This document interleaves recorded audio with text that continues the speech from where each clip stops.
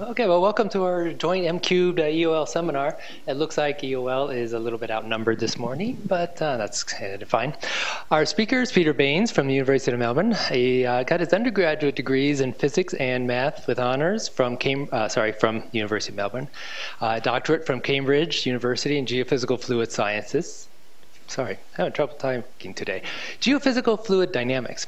And then had a research associate at MIT for 2 years before getting the Queen's Fellowship in Marine Science at CSIRO, where he stayed until 2003. Then took a position as the honorary professor and senior fellow at the University of Melbourne. He has about 150 publications, including 2 books. He's a member of the Royal Meteorological Society, the Royal Society of Victoria, the American Geophysical Union, and AMS. His research has been focused on planetary fluid dynamics in various fluids, from flow in submarine canyons to large-scale atmospheric circulation, from theoretical studies to lab simulations to real-world phenomena. His seminar today will address the latter, as you can see, the generation of atmospheric internal waves by explosive volcanic eruptions. Please welcome Peter Baines. Thank you, Stuart. I'll just turn this thing on, as I was asked to. Yes, well, it's very nice to be here. The only part of NCAR I visited was up on the mesa, so I wasn't aware of the sort of all the various different places and things that you've got down here. But I found my way here this morning eventually, I have to say. This talk, I'm pleading a cause with this topic, and you'll see, you'll see the details of the next few minutes. The generation of atmospheric internal waves is by explosive volcanic eruptions. The explosive, it just makes the title sound a bit more exciting, but what I'm talking about also applies to non-explosive eruptions. So, as you'll see. Most of the data comes from an explosive volcano, which is on the island of Montserrat. And the sort of record that you get from microbarographs on the island, within a few kilometres of the source, these are actually 5 kilometres away, for eruptions, just 4 eruptions here, 13th, 14th, 15th of July 2003 and January 2009. The scale here is Pascal, so you need a microbarograph to see them, but this is just measurements of surface pressure. This, where this comes from is from a team of geophysicists who have put instruments around this volcano in Montserrat with the idea of understanding the plumbing underneath it, because it's been going through a regular series of eruptions, so you can rely. And these guys make gadgets which measure displacements, which they bury about 300 meters down in the ground, and they can measure displacements which are fractions of a micron. Okay, so but they're so sensitive that they also see the atmospheric pressure. So in order to remove the atmospheric pressure, you need a microbarograph up on the surface above the instrument, and that's where these records have come from. So the arrows show the time of the eruption, and it follows. There's this pattern here, where the large scale features are internal waves, which have periods of say about 8, 9, 10 minutes.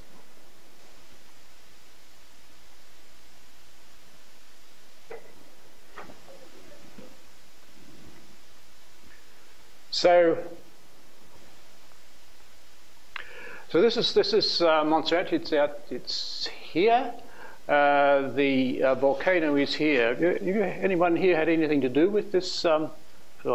Anything to do with these with this particular island or eruption? Okay.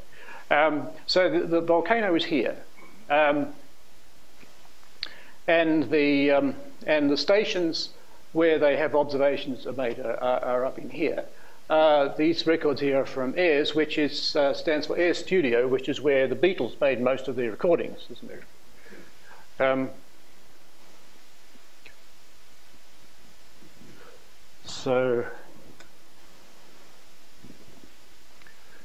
So the question is, how do these waves relate to the nature and the magnitude of the eruption? And the whole purpose of this exercise is to, if you have these observations, what do they actually tell you? And the cause that I'm pleading is that if you have these observations and you can interpret what they mean, they can give you information about a volcanic eruption which may not be available from anything else. Places on Iceland, for example, where I mean, the eruption might be at night or in cloud, or there may be no other observations. If you could make these remote observations and interpret them, you can get early warning about just exactly what happened, or at least a good idea of what happened. Now, so Peter, why an eruption is not necessarily just a single point source in time? Not necessarily, no. So explosive ones happen fairly quickly, as you'll see, but others. But if you have something which is, say, something that starts and then stay on for a long period of time, you get a totally different kind of signal. So we have my colleague for this is a geophysicist called Baines Sacks, who was the person who invented these micro strain gauges. And we have a paper which is published in a volume about Montserrat by the London Geological Society. But the methodology which is described in there, I think, is not the optimum. And what I think is the optimum is what I'm talking about here. I've got a question. Yep. So with respect to immediate information, what's the speed of seismic waves? Have they travel faster than? Oh, yep, they can indeed, yeah. So you have seismic waves. Well, seismic waves will tell you what's happening in the ground and under the ground. They don't tell you what's happening in the atmosphere, which is what these things move. Okay, well, I said a series of these eruptions began 20 years ago, and it continues now. And as a result of all this, the southern half of the island, which is this region down here, is inaccessible. Although the locals are complaining that the number of eruptions has decreased, and they're claiming that they should be allowed back in. But it's actually a very dangerous volcano because it emits a lot of sulfur. This is the capital city of Montserrat, or town, which is on the south. That's down here.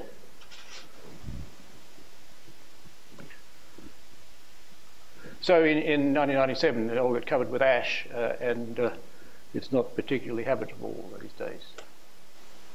So I'd just like to give a number of other examples of other eruptions. This is one in Alaska, which is taken from a satellite, I believe, and it's what you call a Plinian eruption, where everything more or less goes straight up, and this is starting to spread at an upper level. It's another Plinian eruption. Coignobite eruption in Alaska, and back to Montserrat. This is another eruption, part of the current series. So, and the Montserrat ones are, as I said, they're explosive. Here's an example which was taken on from a scheduled flight in the Caribbean. This whole thing developed in a timescale of about 2 minutes. And just a little bit later, it looked like that, taken from the same plane.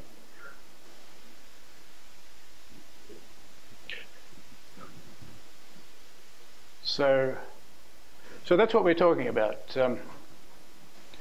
The other interesting location where observations with the strain gauges have been made is Iceland. And there the eruptions are of a different kind. The the lava or material from Montserrat is actually very viscous, whereas the stuff from Iceland isn't. But nonetheless, the methodology which I'm talking about is applicable to both of them. Now, the best models of eruptions have been described by Andy Woods in his PhD thesis. And the parameters that you've got, if you want, you're talking about a fluid dynamical model of an eruption that's that has a whole lot of solid material ejected, as well as just buoyant fluid. So the parameters we've got is the radius of the source, the velocity of the ejection, the temperature of what's coming out, and the mass fraction that's gas or solid material that's being emitted. And the fraction of this hot particulate material can have a big impact on the nature of the eruption you have. So this is from Andy Woods' paper. So this shows 4 different situations depending on the size of the vent, whether it's the radius is 20, 50, 100, or 150 or 200 meters. Okay, so that's not that big. The vertical velocity is assumed to be 300 meters a second. The temperature is 1000 K. And the gas mass fraction is 0.03. In other words, 97% of what's being emitted is hot, solid material of a temperature of 1000 K. So the radius of the plume sort of increases. The interesting feature is that the vertical velocity initially decreases because all this hot, the solid material comes out, and the weight of it slows it down. But as the heat gets converted from or transferred from the solid material to the environment, because it's entraining environmental air as it rises, becomes buoyant and then takes off, and reaching up to, in this case, 30 kilometres.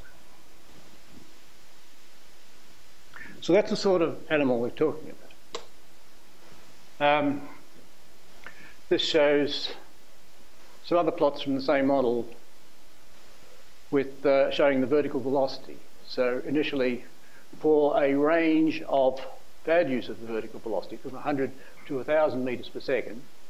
The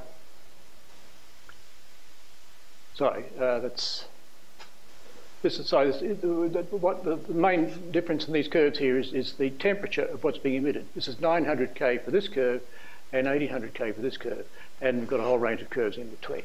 So, so you can see here, there's this turnaround here and reaching a range of different heights. So this is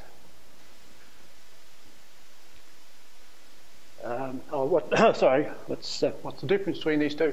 Well, this one is 0.03 for N naught. The gas mass fraction is 3% of the mass, and for this one, it's 0.5% of the mass. So that's the main difference. And here you can see these curves come along here, swing back, and still get up to here, even though they're in danger here of not getting off the ground. Sometimes, if the particles are too big and heavy, then this doesn't get very far at all.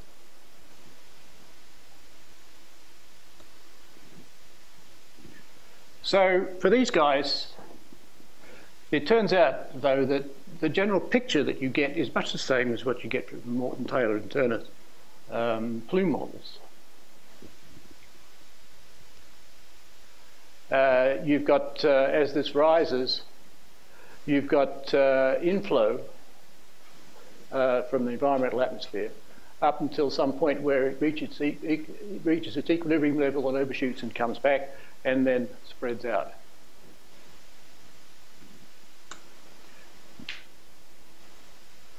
And if you ask the question, what's the effect that this is going to have on the local atmosphere?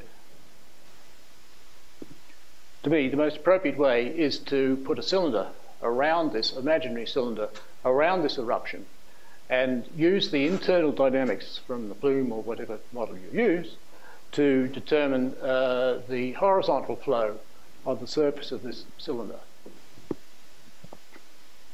The question? Yep. If you're going to mention this, what's the magnitude of that inflow? Well, yes, we'll get it's about 10% of the vertical velocity in the plume. That's a remarkably robust number, actually. Even people who look at turbulence in wind tunnels and over wings and all the rest of it, that if you have turbulent fluid going past, the entrainment of the stationary, or relatively stationary environment is about 0.09, 0.095, 0.1. Some sort of number is a sort of generic property of turbulence. Even though the process of entrainment is really remarkably complicated. So here it is here.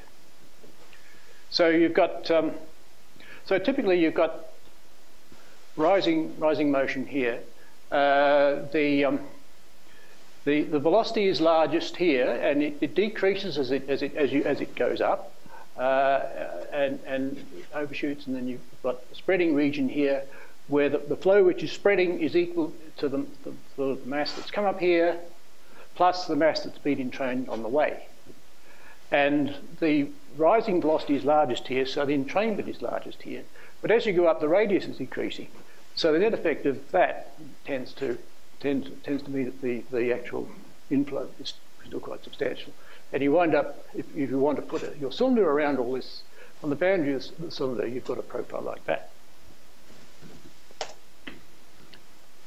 So this is just another diagram saying much the same thing. In fact, due to the increasing radius, you expect the inflow to be increase as you go up.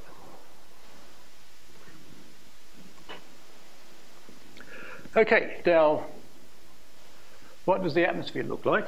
Well, most of you know quite a lot about this. But from that current point of view, the main property that we're interested in is the vertical profile of the buoyancy frequency. And for Montserrat, it looks something like this. We have the tropospheres here up about 14 kilometres. And as you pass through the tropospheres, then the value of N approximately doubles.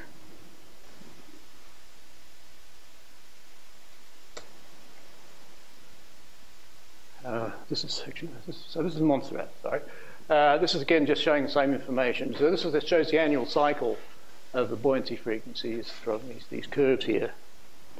And if we go to Iceland, which is the other place that's of particular interest, you've got pretty much the same structure. There's a bit of variation here, but of course it's lower down because it's much higher latitude.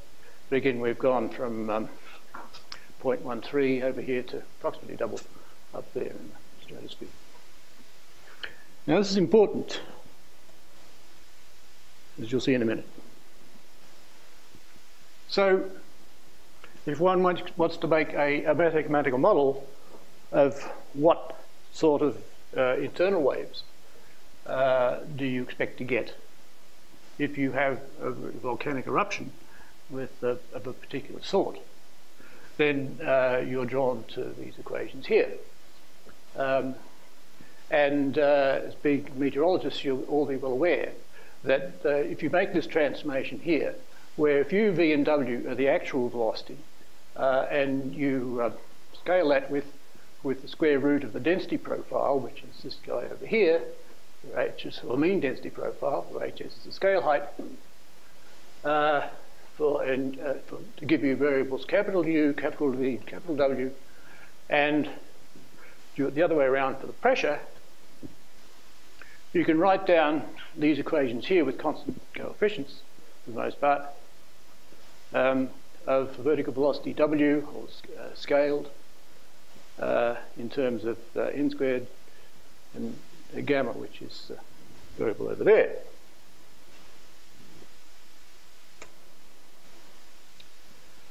And you can use this to produce an equation for, in this case, the vertical velocity.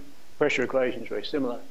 where you have forcing terms over here, which where Fe is effectively a source term of thermal energy, and Fm is a source term for mass. And these equations have been used by geophysicists to determine the properties of nuclear eruptions, nuclear explosions in the atmosphere. So high up in the atmosphere, you have a bomb goes off, generates a source of mass and energy, the bomb producing energy. This equation has been used to determine what kind of waves that you get. So sound waves in particular are described by these equations. So the Fe is the particulate matter in the plume that is giving all the heat to the air around it? No, it's actually the thermal energy.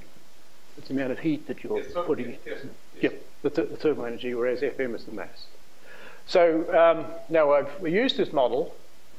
It was preferred by my co-author and the geologists, and the paper that I mentioned in the Montserrat volume uses this model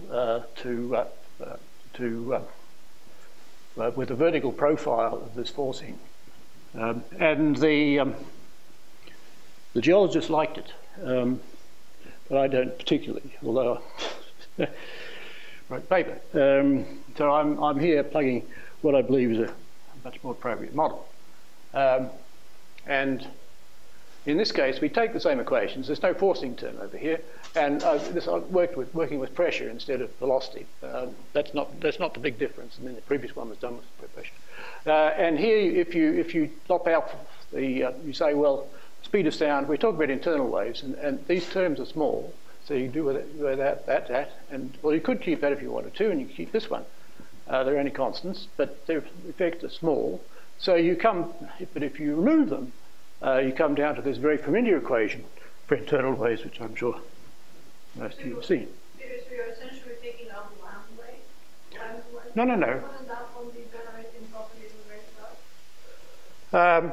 Well, land waves are potentially, yes, that's a sound type wave. Yep, but that's not what we're trying to describe. We're trying to describe internal waves.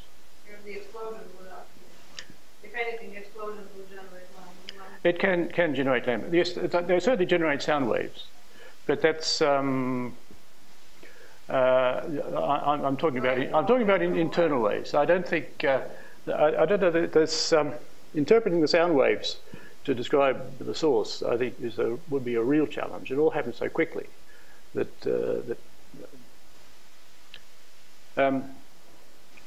so the surface boundary condition is this. So we have this very familiar equation here, or internal waves. So this is what we've got. We're assuming there's no wind. This is our boundary condition on a radial. This is our line where we have describing conditions on the cylinder surrounding the eruption, which is off here to the left somewhere.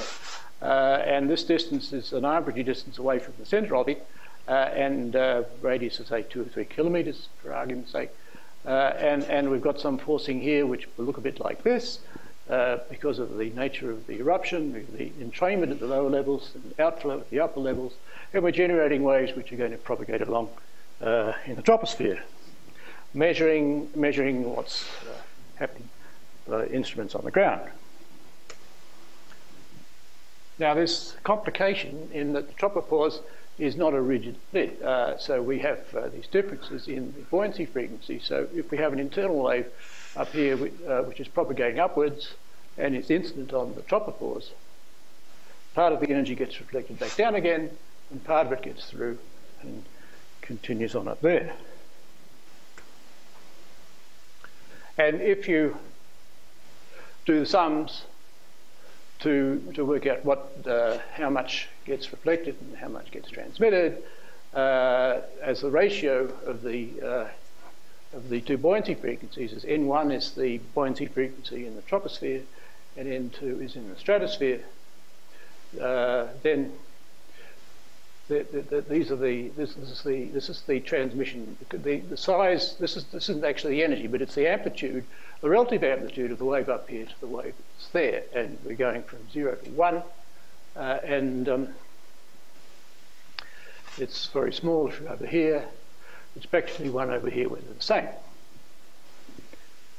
And we know that the ratio of these two is approximately 0.5, at least this is half that. So we're, generally speaking, we're on here, this line here, as a function of frequency. So we're in the range of about 0.5 to or less getting through. Okay. So that has to be considered when you do the sums.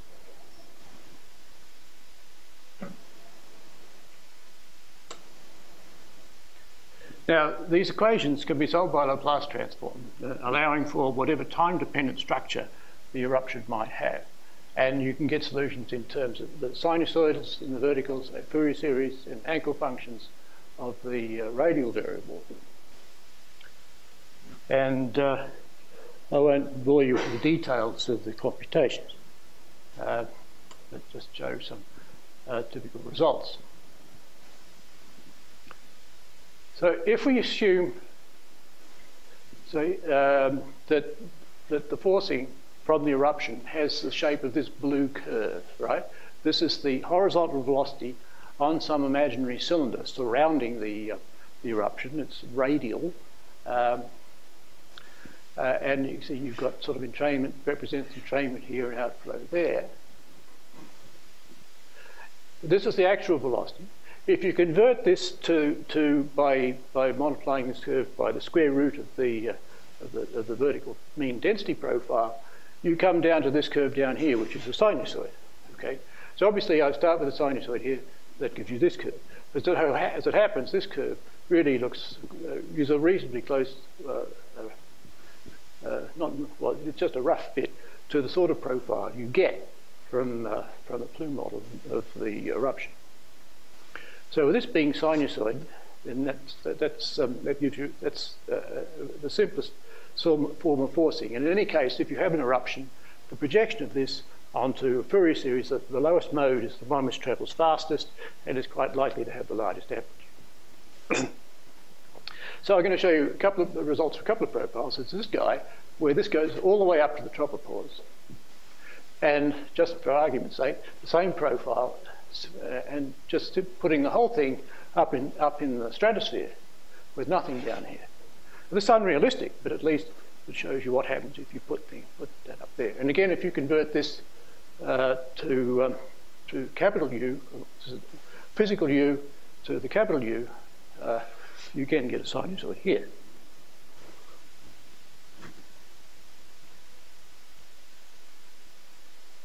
So this is what you get, profile A. That's this guy here. Okay. So these are curves. This is time going this way, scaled with n1, the buoyancy frequency, at distance where the radius, the distance is 1.45. If this distance is 1 to here, this is 1.45, 2.8, and 5.05. And what this is showing is this is I should have said, sorry, this is allowing a 2-minute build-up to get to the maximum. Go back to this. It's taking this profile, building it up linearly with time. Okay. Reaching its constant value after 2 minutes, and then it stays there for 2 minutes, and then suddenly decays in 1 second. Sudden turn off, if you like. And this is the result. So the pressure at each of these locations, there's different distances: 1.45, 2.8, and 5.05. So there's initial decrease, very sudden decrease, which is it's not actually plotted here, but you start out with nothing. It goes down to these levels here, and then so there's a large negative component, in other words, and then it's followed by a large positive one, and then a decay. And I put, again, these curves over here just to show that generally speaking, that's the sort of structure that you observe.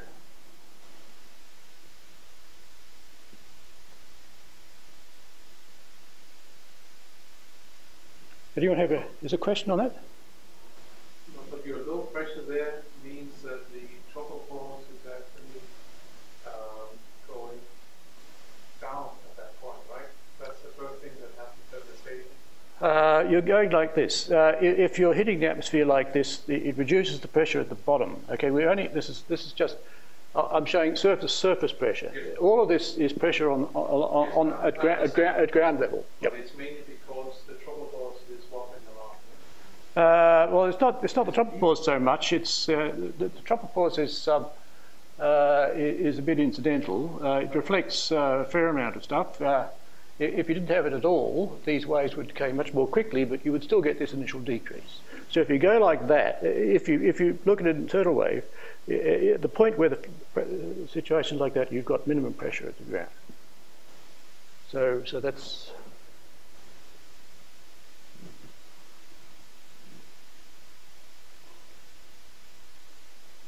So just to recap, there's just some simple properties of internal waves. If we just assume that we have an internal wave which is sort of sinusoidal, the dispersion relation is this frequency. This is the buoyancy frequency. The speed is frequency divided by wave number. And if you've got the speed of the wave in terms of nd over pi, which is the fastest speed that these things can have, then the curve is a function of wave number. It goes like this. And just looking at where we're at for these waves, we ran about in this region of this curve here. But these curves are made up of by integrating over a whole range of, the whole frequency spectrum from 0 to n, okay, for the waves. So that they're not just single frequencies, although they have a dominant frequency in them. There's actually information in what that is. And then if we go back to this one, where we put a disturbance up in the stratosphere with nothing in the troposphere at all, on the same basis, what you get is this. So this is the curve, which is these are all at distance r, okay, and this blue curve is 1.95, so that's reasonably close. That's the one that's closest to the source. So there's really, and then these other guys come in much later. The actual amplitude here is much smaller, as you might expect, because the wave has to go down, has to get through the tropopause, because as it goes down, some of the energy gets reflected back. What gets down there hits the ground much further away from the source, and has smaller amplitude. So the signal. So if something gets into the stratosphere, well, if you just have the sort of the entrainment part in the troposphere, and all this big outflow up in the stratosphere, then you expect to get a much smaller signal overall. But at least you get some. Well, it's only a different signal.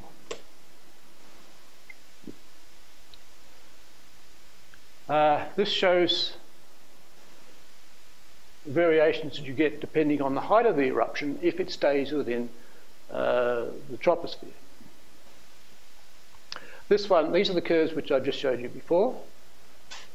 If the height of the eruption is instead of 14 kilometres, it just goes up to 10 kilometres, then you get a rather similar pattern, but it's delayed. And up here, if it's only halfway up the troposphere, it's delayed even more.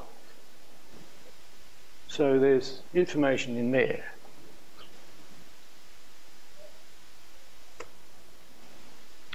If you have an eruption which you just turn it on and then it stays steady, like say a Plinian eruption goes bang and just keeps on going continuously, then what you get is this big negative signal and then pretty much nothing else.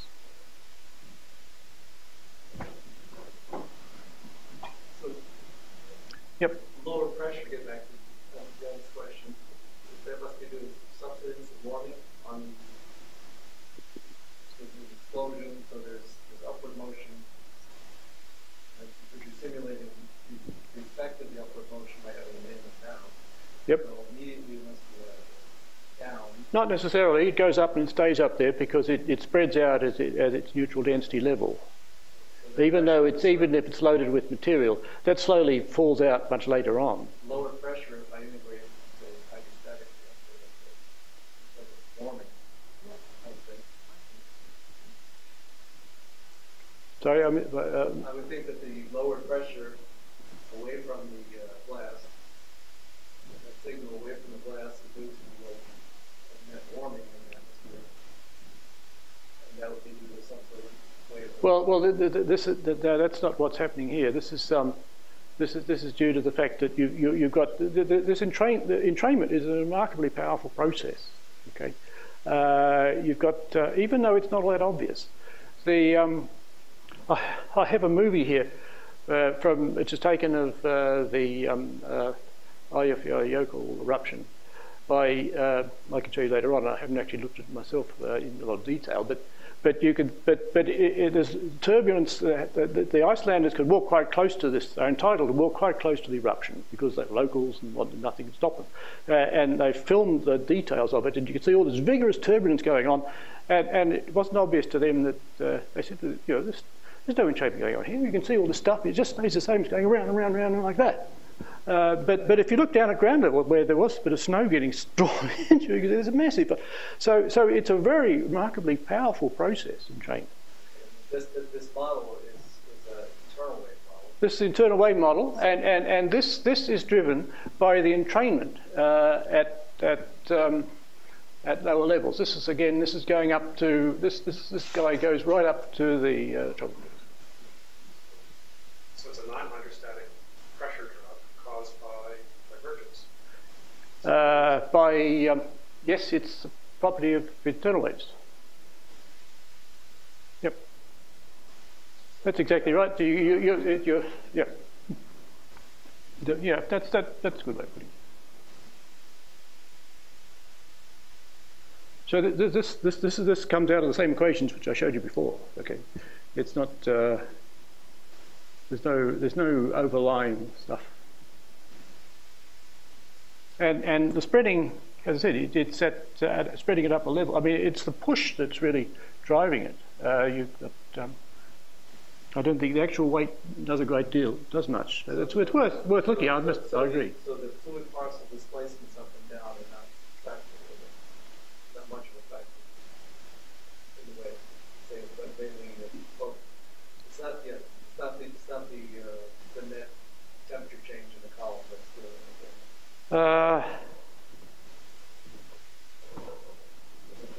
It's going.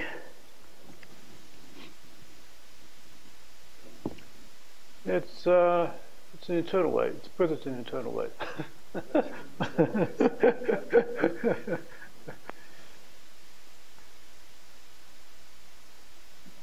Okay, so that's basically it. I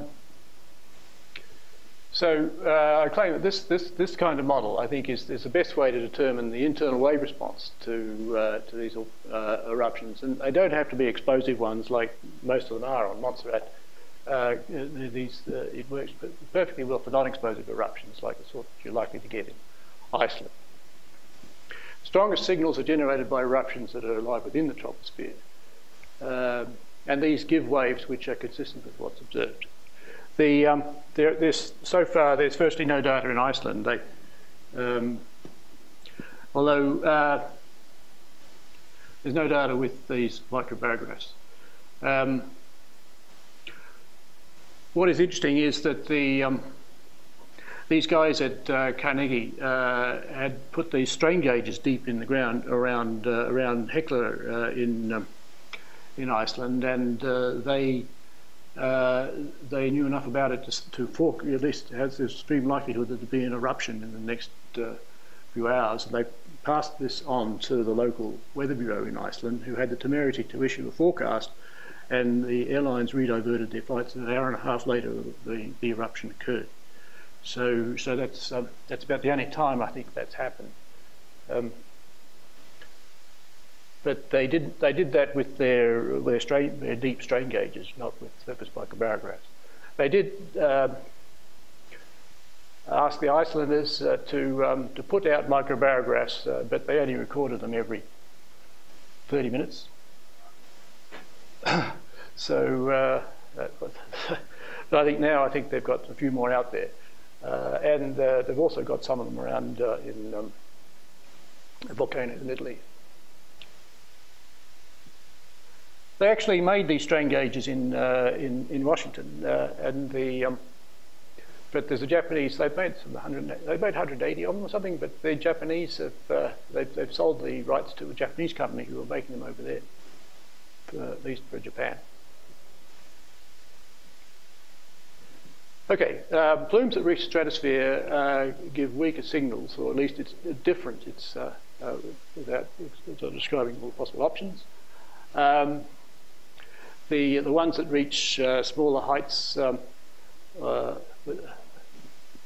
have later arrival times.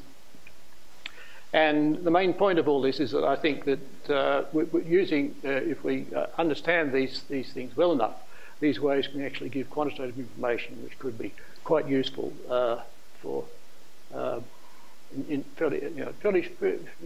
fairly immediate, within at least within an hour or so, of what actually happened, even if you don't have any other observations.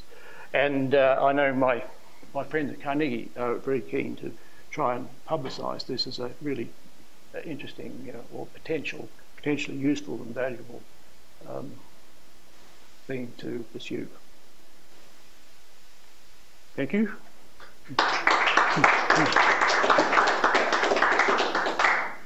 Okay, thank you, Peter. Do we have any questions? Further questions, maybe I should say. Peter, in this case of a continuous eruption, you show that the pressure signal flattens out, so there's hardly anything. Can you give us a little bit more insight as to why? Is a cancellation of different Well, you just give it a push and nothing else. That's basically what it does. It actually pushes, and it keeps on pushing, but doesn't change. So if there's no change, there's no wave generation. all the waves propagate out? You get something from the initial disturbance. It's only the time dependence of the eruption that generates waves. Anything steady. It's not the cancellation of different wave components. They propagate out. Yes, this wave propagates out, and as it goes, it's decreasing because it's leaking energy upwards and spreading out radially. So that's the reason for this decrease as it goes. So these are just at different locations. More questions? I just wonder, were there any attempt to measure, use LiDAR or radar to measure this type of event, to trying to evaluate the eruption? It's a continuous or? Not to my knowledge. There's been a lot of work has been done on Montserrat, but it's mainly the geologists, geophysicists. Not much has been done looking at what's actually happening in the atmosphere. Quite often you put out your instruments and you wait. And the virtue of Montserrat is that it's been going through this cycle, quite a lot of activity, but it's now starting to taper off.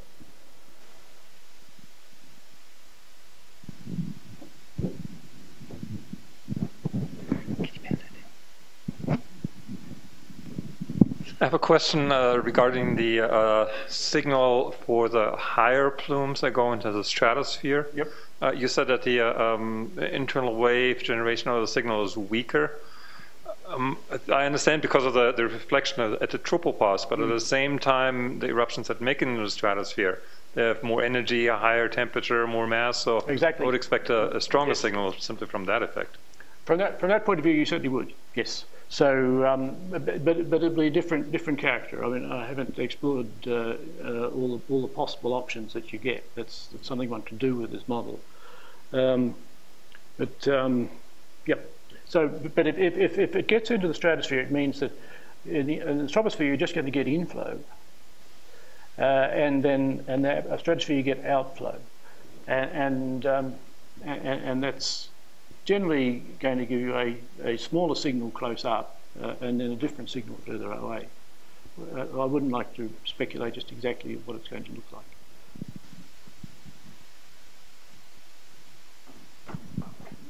Any further questions? Yep.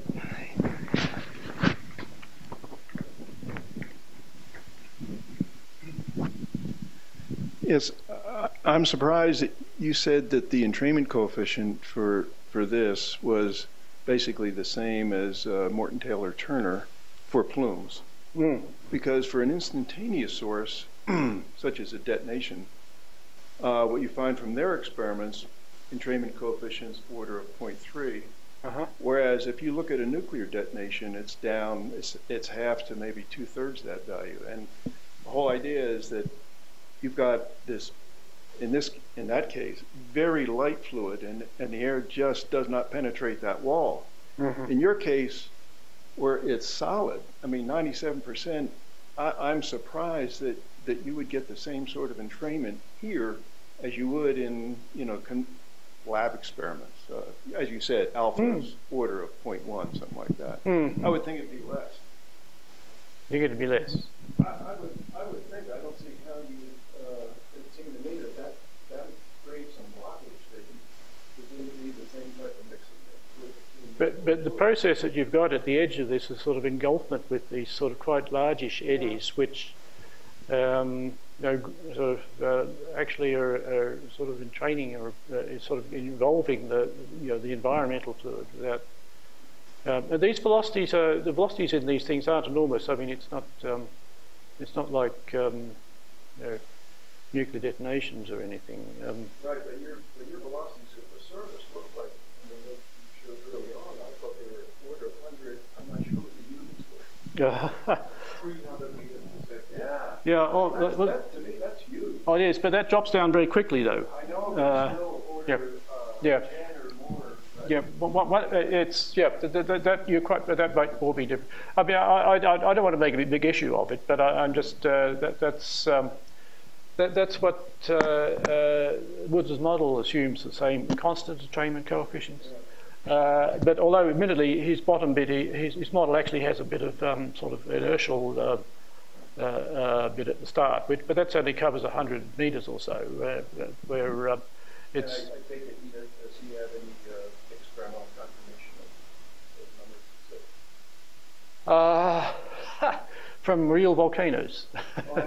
Anything that would simulate a real volcano. I think once you get above. Good question. How do you test it for real volcanoes? So it hasn't been tested for real volcanoes. But I've the guys at Mechanical Engineering down they assure me that they're doing all these experiments with high quality work with wind tunnels, trying to measure drag coefficients over surfaces and things like that, and they're quite happy that 0.1 is pretty good for most general situations. So, Peter, how important here is the diabatic heating from the particulate matter in the plume? That's the first question. It's very important. If we go back to.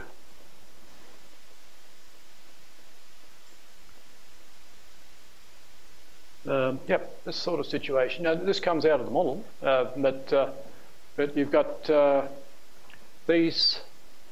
This starts out. The temperature is it's a range of values. Where are we? Sorry, this is this is.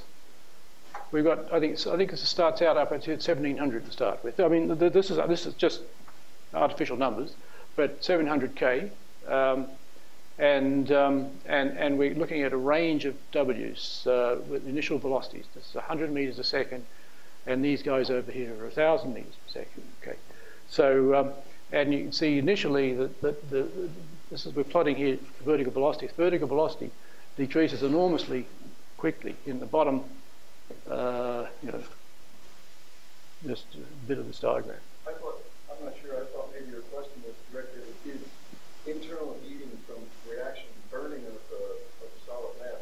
That's one thing I was interested in. Does that play a role in this at all? Well, the model assumes that the solid mass it comes out and it's giving up its heat to the environment. So, it's the entrainment, which is the entrained air is absorbing the heat, and that's what's causing this turnaround. It's unreactive. Pardon? It's unreactive. There's no reaction going on. And is the virtual effect, or whatever you want to call it, the change in buoyancy due to the stuff that's sinking down in it continuously? So that's included also? Sorry, say that again. So you have the mass of the particulate matter yes. within the plume? Yes. And that is, you know, there's drag from it? Yes, but that's hot, okay? The mass and the gas coming out all have the same temperature, which is, in this case, 1700, I think. That's what that's saying. It starts out. So hang on, maybe well, anyway, whatever it is, when it comes out, that all has the same temperature. But it's the fact that the entrained air is acquiring this heat, which is causing this uplift here. Initially, it just comes out ejected at whatever the initial velocity is, but then quickly decreases until the heat gets communicated. Yep.